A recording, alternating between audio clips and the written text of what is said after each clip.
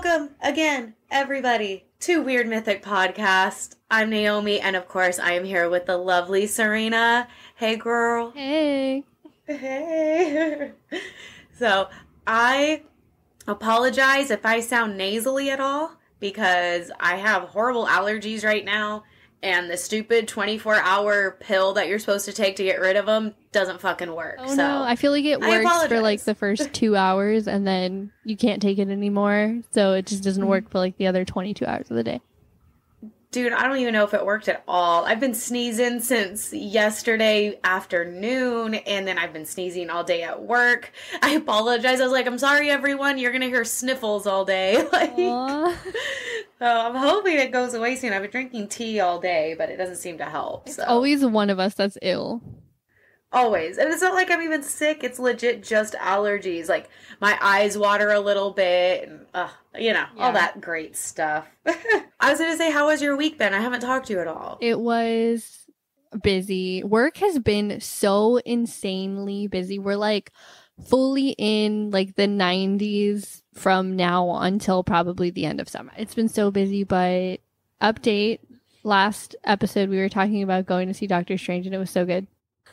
Dude, it was freaking awesome. Everyone, any Marvel fan or Doctor Strange fan, go freaking see it. Yeah. I was not expecting that. Can we do spoilers? You want to do, like, a little spoiler? No, it's just came out. We can't do that. But I really wasn't expecting it. We'll talk about it after we hang up the episode. Fine. But we are going to be at the Dallas True Crime Podcast Festival in August. So yes, we are. There's that. So there's that. I will be hitting you up probably Sunday or Monday. So, because I'll be buying my ticket this week. I have enough money put aside that I can finally buy my fucking ticket and not be totally broke. Nice. So give me 2 more paychecks and I'll get the hotel. We're still homeless. Okay. Well, it'll work out. It'll be fine. It'll work out. If we have to sleep in my car or pitch a tent, it'll work out. Check this out. So my dad was telling me that he's going to get a room at the hotel. So fuck it. We'll just take his room and he can sleep in his trailer. How funny. Him and Matt will push them out of the room. Oh, Matt's going to go? Probably. He always comes along. So it'll be nice to meet the guy who's interrupted so many of our episodes. For real. All right. Well, besides that, I got my mom actually, she kind of surprised my brother over Mother's Day weekend. He was super excited to see her, hung out for a few days, and Mom actually stayed the night over at my house last night, so we hung out for a while. I missed her. Yay. I missed you, Mom. I'm so happy she was here. Yay, that's so much fun. I know, I was so excited for you when you told me. I, texted you. I was like, did he cry? Like, what happened? No, he actually saw her pull in, and he was like, I was so confused because someone came into work and it looked just like my mom. And I'm sitting there and I'm like, that's not Mom. Who the hell looks like my mom? And so he walks out of the warehouse towards the truck and then sees Mom and goes, the fuck? It was more of like a shock and surprise because he saw her, didn't think it was Mom, and then was like, nobody else looks like Mom. That has to be Mom. That's almost funnier though. Yeah. So, yeah. Well, what is our topic this week? We are talking about haunted things. I'll say haunted things because yours isn't an object. Exactly, yeah. So we originally thought haunted objects, and we found some. We both found an object. But then I found something that's not technically an object, and I kept doing research on it. So that's what I'll be talking about also. In true Naomi fashion. Exactly. I found something else. Well, can I go first this week? I would love it, because I am super excited to hear yours. I'm going to be talking about a dybbuk box. The dybbuk box. Yes. Yeah. One of many. Because apparently you can buy these on Etsy. I don't know. All right. You can buy a dybbuk box on Etsy? Yeah, they're it's so weird. Back in 2001 is where our story starts. So, there was this guy. His name was Kevin Manis, and he was out visiting yard sales looking for supplies because he owns like this furniture restoration shop thing. So he was out looking for like furniture to restore. And he came upon an old wine cabinet, and he purchased the cabinet from the granddaughter of a recently deceased Holocaust survivor named Havela. Hopefully I said that right. Havela. Mm-hmm. When Havela immigrated to the United States, the wine cabinet was one of 3 things that she brought with her. And when Manis bought the box, the granddaughter told him that her grandmother always kept it shut and out of reach because there was a dybbuk living inside of it. So she was like, no touchy, don't open. And what is a dybbuk? That's my next line. Okay. In Jewish mythology, a dybbuk is a malicious possessing spirit believed to be the dislocated soul of a person who has died. It supposedly leaves the body of the host once it has accomplished its goal, sometimes after it's been exorcised. So that's what a dybbuk is. It's spelled 2 different ways, Dibbuk and Dybbuk, and again, it's part of like Jewish mythology. So the seller told Manis that the box was never to be opened and that if it was, bad things would happen. So naturally, he takes the box back to his shop with plans to restore it and give it to his mother for her birthday. After opening, I know, right? Like, good gift. Like, after having that warning, do you really love your mother? That's like immediately what he did. So I'm just like, why? Yeah. After opening the cabinet, he found a series of strange objects inside. He found 2 U.S. pennies dating 1925 and 1928, 2 locks of hair, both tied together with string, a dried rosebud, a 4-legged cast iron candlestick holder, a golden goblet, and a granite sculpture inscribed with the Hebrew word shalom. I hope I said that right. That's how I always hear it said, but... It sounded right to me. All right. And then the Shema, I think that's how you say that. It's Shema, was a prayer that was considered to be the most important in Judaism and was carved in the back of the cabinet. Manis gave the box to his mother, Ida, on Halloween. Side note, I think her birthday was like October 28th or something like that. Okay. There's a YouTube video where she like talks about her experience when she opened up the box. So she describes a feeling of like an extremely cold breeze immediately come out of the box when she opens the doors. And then right away, she had a stroke. Oh, shit. Yeah. Over the course of 2 years, she's okay now, by the way. Over the course oh, I don't know if she's still alive, but after that, she was fine. She was fine after that. Over the course of 2 years, many mysterious events befell Manis and those around him. His sister got creeped out because the doors would open on their own.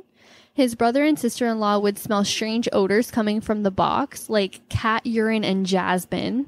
Ooh. Manis and his gross, right? Manis and his siblings suffered from the same reoccurring nightmares of an old woman with sunken-in eyes. The brother of a store employee died by suicide shortly after visiting the shop and knocking the cabinet off of the shelf. And then a few years later, that worker also took his own life.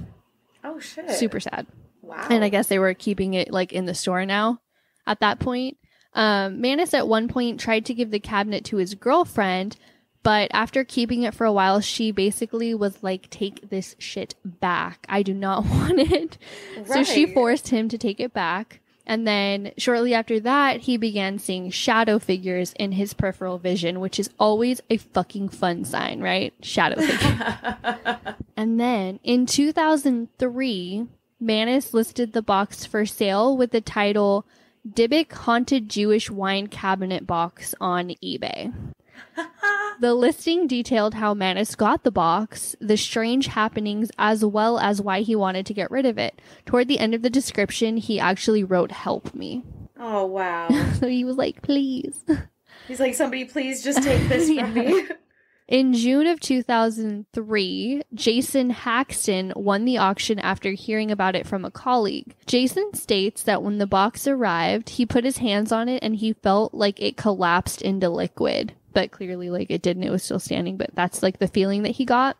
Oh, how strange. Right? He also said that he felt like a knife was stabbing him in the gut, and when he would go to bed at night, he would have terrible dreams of the hag that came with the box. Oh, fuck. Yeah. Which is very similar to the reoccurring nightmares that... Yeah, exactly. The sucking in eyes, yeah. Jason Haxton purchased the box for $280, and the cabinet contained the same objects that it did when Manus purchased it. So it had everything in there still, like the statue, the hair, which the hair I feel like is the creepiest part, honestly. He was very skeptical, and he considered himself science-based. He said that he didn't believe in the stories that were associated with the box, but shortly after purchasing the box, he began experiencing what he called a tidal wave of bad luck. He got very... Yeah. Like, a lot of it, I guess. He got very ill, and no one could figure out why. Haxton says that all of his bad luck and problems actually disappeared when he followed a rabbi's advice and placed the wine cabinet into a gold-lined wooden container to negate the spirits haunting it. He now keeps the container inside a military-grade case, which he has buried into the earth. So... Oh. It's there. Did he say where he buried it? No. And I don't think he will, because there's been a ton of people who have like tried to buy it from him for like outrageous prices, and he will not. He's like, absolutely not. So good for him for not wanting to like spread that shit. Right. But yeah, super creepy.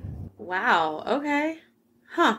I didn't realize that it was on eBay. Yeah, that's how you got it. And now they say you can buy like dybbuk boxes online and like Etsy, and I don't know how accurate they are, but they're like out there. So yeah, but I thought like the whole point of a dybbuk box is because you put the dybbuk in there and you don't want it out. I think that is what it turned into, because there was like there's a lot on the internet about like what it is for. I feel like it's like what we think of when we hear like Pandora's box. Oh, okay. I don't know what Pandora's box is, but that's what I think of. I'm like, something's locked inside of it, and when you open it, it gets out, right? Like, to me, that's what I think of. So that's what I thought, too. And it could be that. I just know that's the story of this one particular dybbuk box.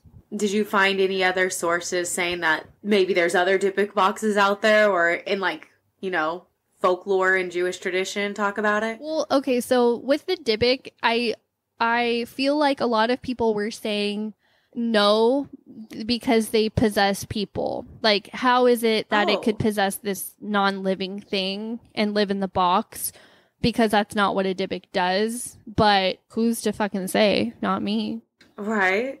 I love the line that you said when it was a dislocated soul. I was like, that just creeps me out. And that's so creepy. Reason. And then like the part about it like accomplishing something, I'm like, excuse me. Yeah, it's like those like vampires that we talked about in India that will only come and create havoc and then leave. Yeah. Like they feed on negative energy. Yeah. So scary. And then yeah, like I said, that YouTube video is out there if you want to hear from the mother's like own words what she went through and how she felt when she opened the box. You could tell like there was a lot online saying like it was made up and that the first guy just wrote all that stuff, but like I don't know, could you manifest something like that? I don't see why you couldn't. Like the fact that he's like a skeptic though, that's what gets me.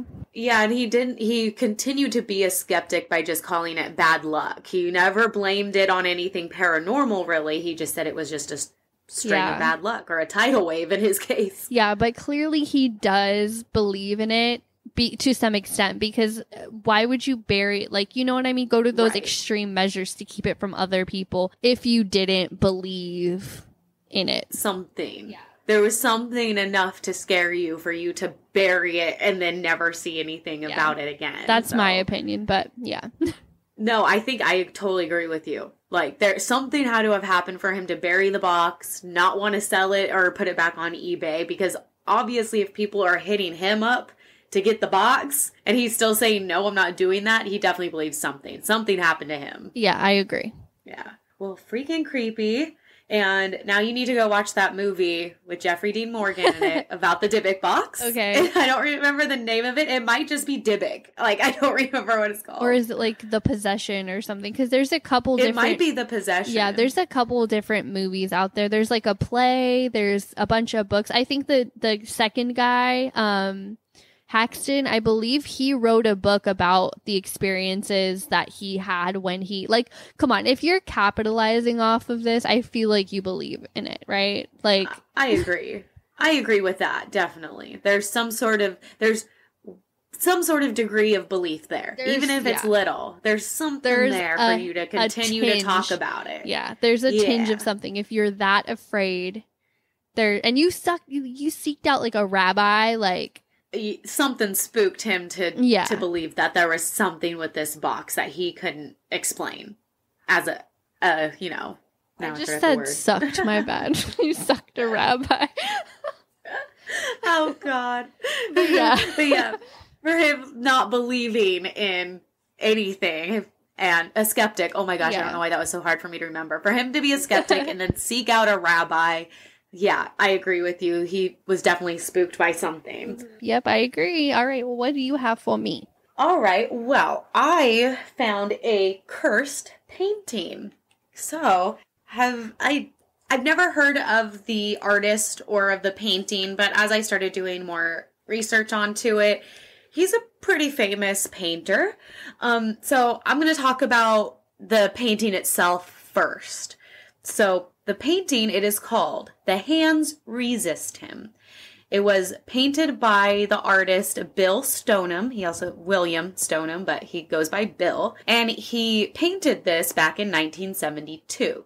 So it's just a little painting, and it's a young boy standing next to a female doll. It kind of looks like a ventriloquist dummy. Standing upright, both of them, in front of what looks like, to me, a glass door. And it's one of those glass doors or glass windows that has, like, the panels. So it's, like, 3 up top, 3 in the middle, and then 3 on bottom. So it's, like, it has little, like, sections in it. Okay, so my sliding glass door.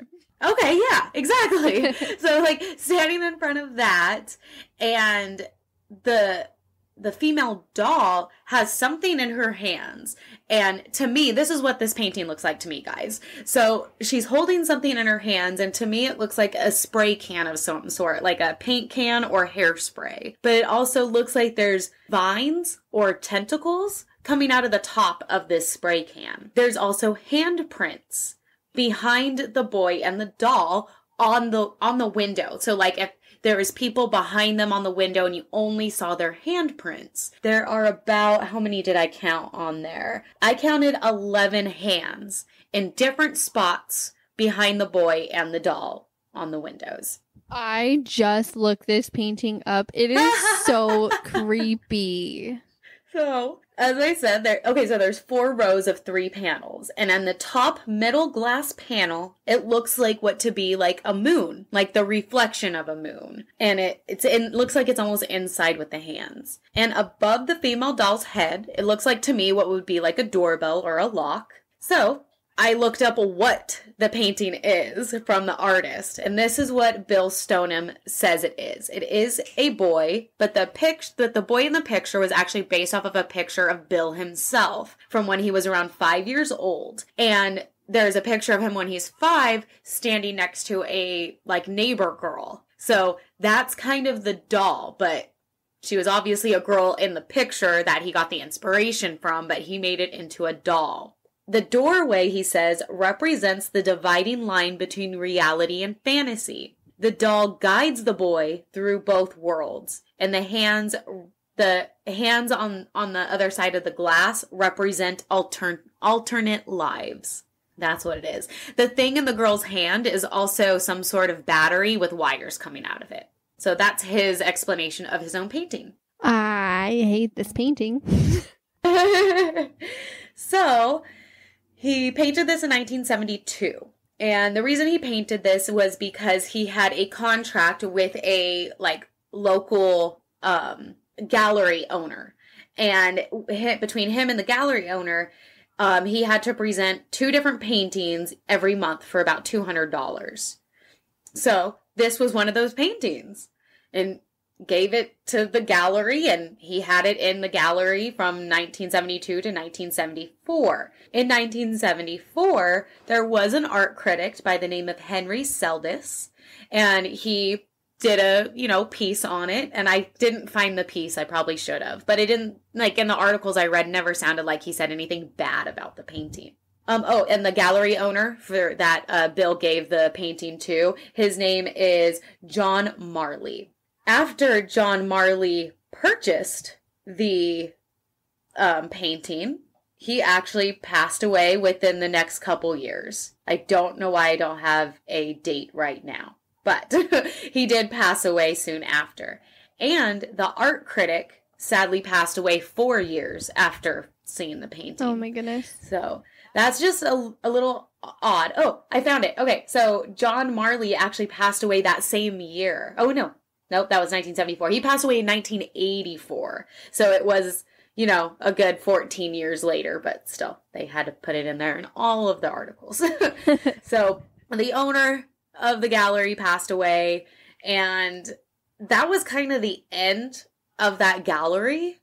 I couldn't find anything of what happened to the gallery after that. So that was in 1984. No mention of the painting since then until the year 2000. Somebody found the fucking painting behind a brewery, like an abandoned brewery that he just happened along it. He called himself a picker, so probably just looking for something valuable. He was picking. He was picking. So he then sold it to a man named Kim Smith. And this is in Grand Rapids, Michigan. So this random person found the painting in the year 2000 behind a brewery and sold it to this guy, Kim Smith. Kim Smith had it in his house for a while, and then didn't really like it. His son kept saying, "Dad, that boy and the girl fight at night." And he's like, "What? What do you mean? It's a painting." I'm going to pass out. So this kept happening. Oh, it was the daughter. And this is specifically from Ken Smith. He said, "One morning, our 4.5-year-old daughter claimed that the children in the picture were fighting and coming into the room during the night." She said this multiple times. Convinced her dad so much that these, people in the paintings were coming out and fighting that he actually set up motion sensor cameras. And I could not find the photos, but apparently there are 3 pictures out there somewhere on the internet that show the boy actually moving in the picture. It's the sleuths to do their thing. I could not find it, you guys. I really tried. I could not find these photos, but apparently they're out there somewhere. And according to Ken, he even said that the boy left the fucking painting. He said he left in a hurry. I don't think you understand how much that makes me want to throw up. It's insane. So Kim then, I think I kept calling him Ken. His name is Kim. My bad. So Kim Smith finally decided, I can't have this painting in my house anymore. It's freaking my kids out. I don't even want to look at it because my kid keeps telling me they're coming out. It's freaking him out too. So he puts the painting on eBay. Which is just a strange coincidence, by the way, guys. That's why I laughed when she said eBay. I was like, no fucking way. So he puts this painting onto eBay, and he does put a disclaimer on there. It says, let me see. Oh, and of course I can't find it off of my notes at the moment. Pretty much, Kim puts this painting up on the internet onto eBay and puts it up for bid, and he puts a disclaimer on there saying, this might be haunted.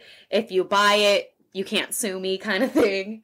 While that painting was on eBay, he got people sending him messages that for people who were just looking at the painting on eBay, that people were throwing up, legit throwing up and becoming ill from just the sight of the painting. Yeah, I can Some relate. people were Some people just fainted, others screamed, and others, mainly children, reported being gripped with unseen entity while looking at the painting. And this is just on eBay. This is just on eBay that these kids would get scared looking at this painting. I knew I shouldn't have looked up that fucking picture.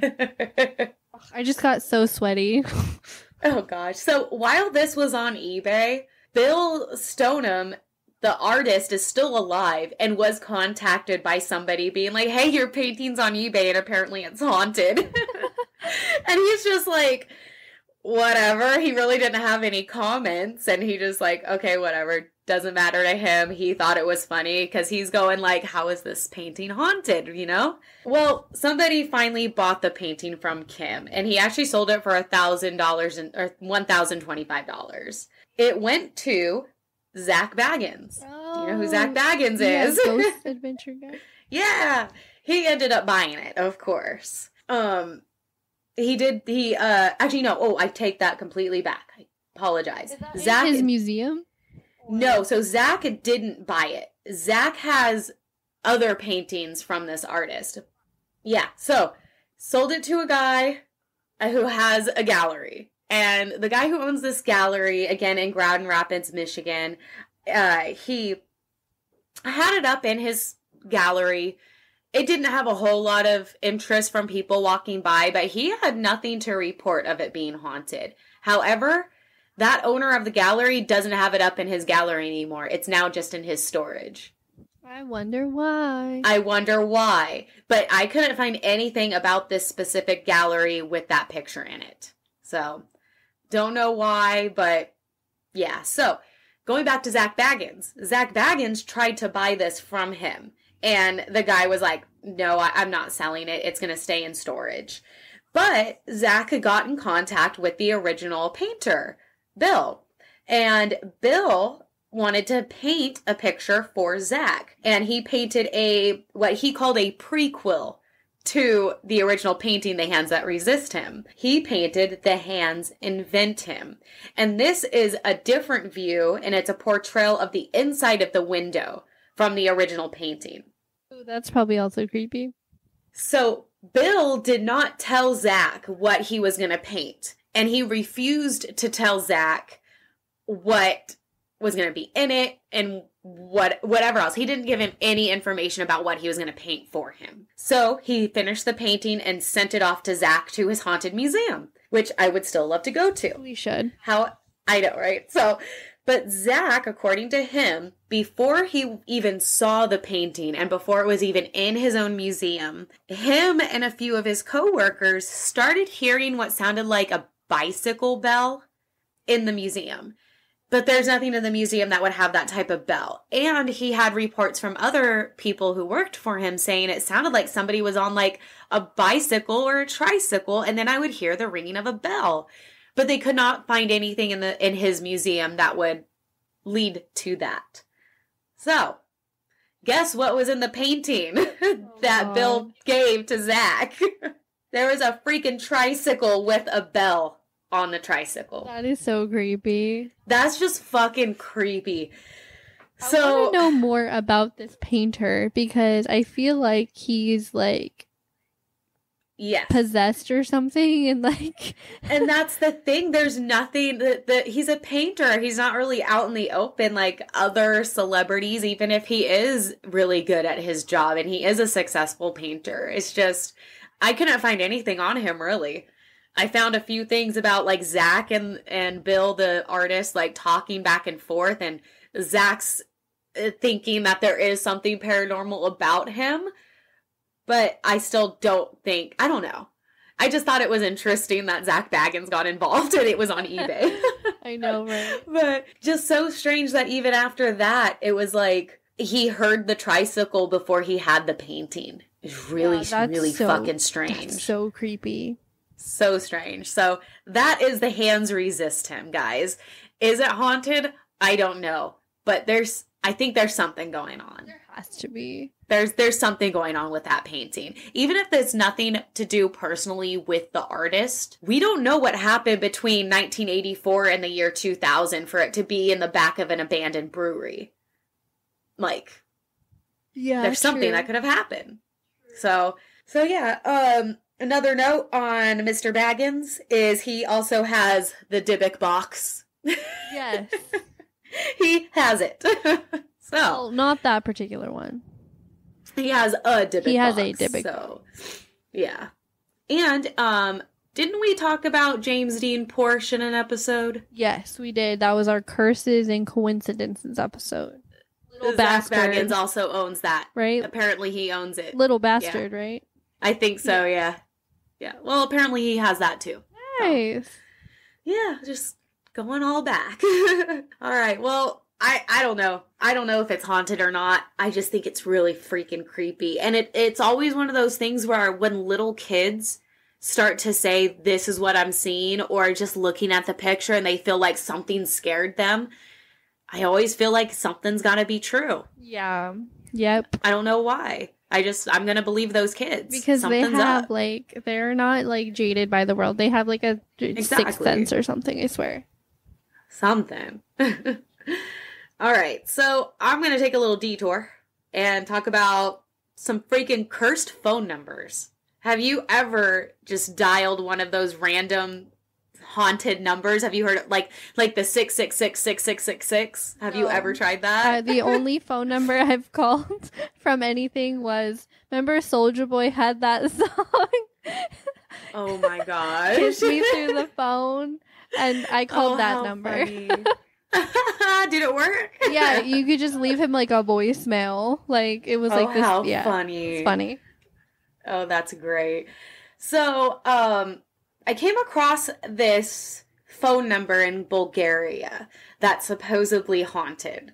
And the phone number, I'm going to give it to you guys, is 088-888-888.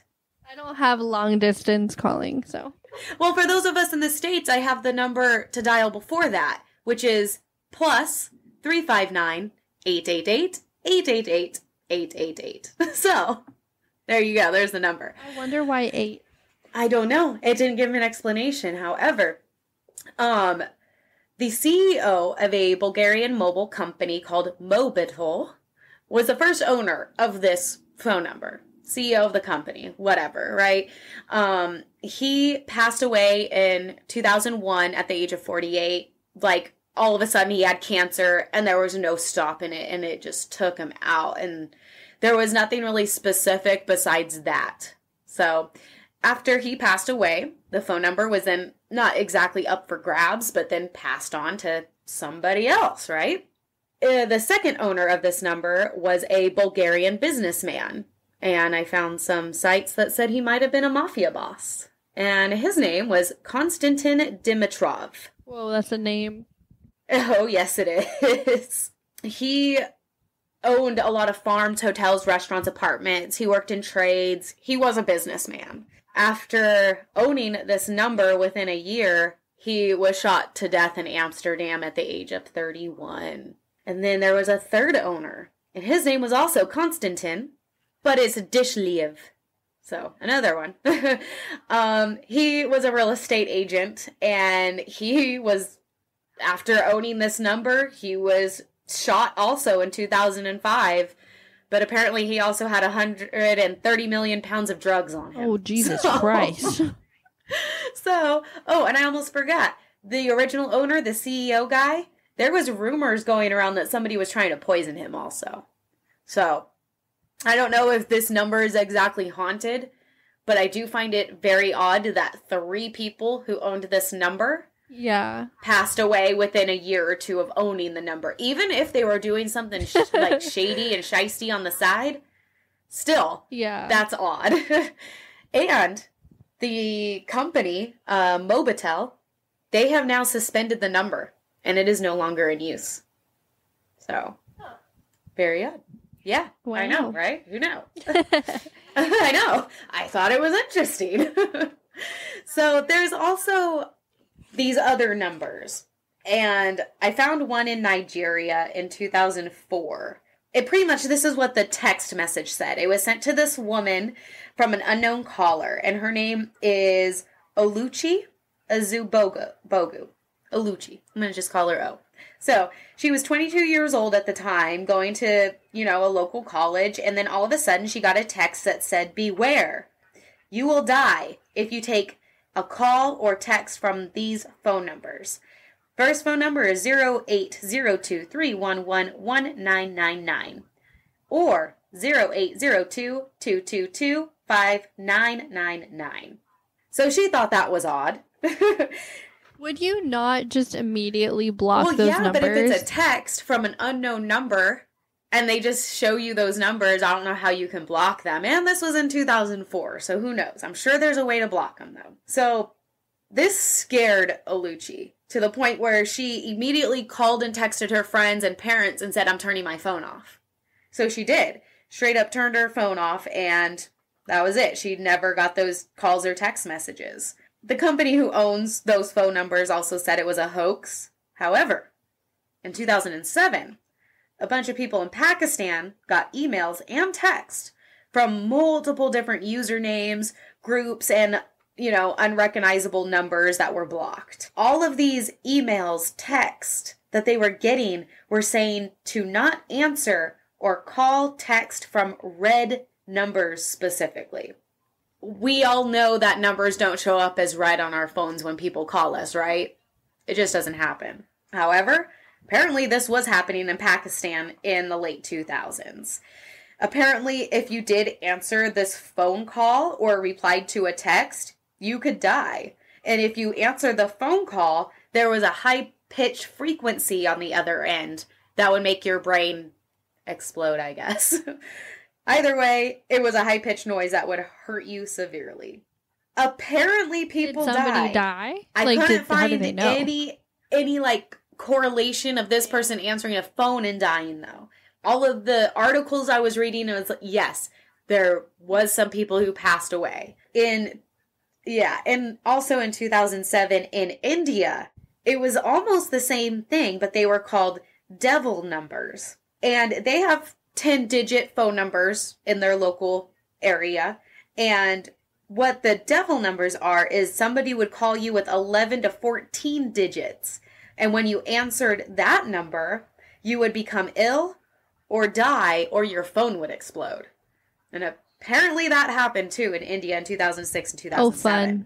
Those same years, it also happened in Afghanistan, where they called it the phone virus or the red virus. And they thought that people were actually getting sick from just answering the phone numbers just because there was an actual virus that would make them physically sick. So yeah, those are the haunted phone numbers.